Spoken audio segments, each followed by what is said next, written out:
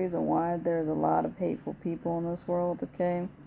Just a lot of people that are negative, they're angry, whatever the hell they got going on. What's going on with them is that they are not spiritually connected, okay?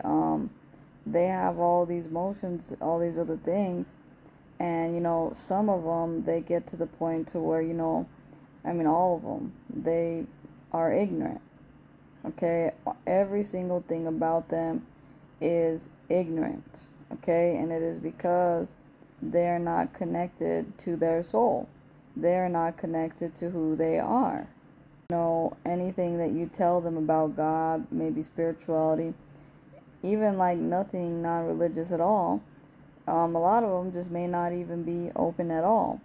And it is because they are just angry at the world and they can't heal and help themselves, and they feel that that's the only thing that they should focus on is their negative ass emotions, their bad days, whatever it is.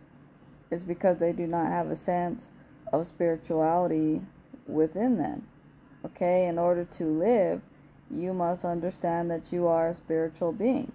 You must have a belief in something, because if you don't, you're going to end up like these grumpy ass people that have these negative ass energies. You know, it's like we have to believe in something.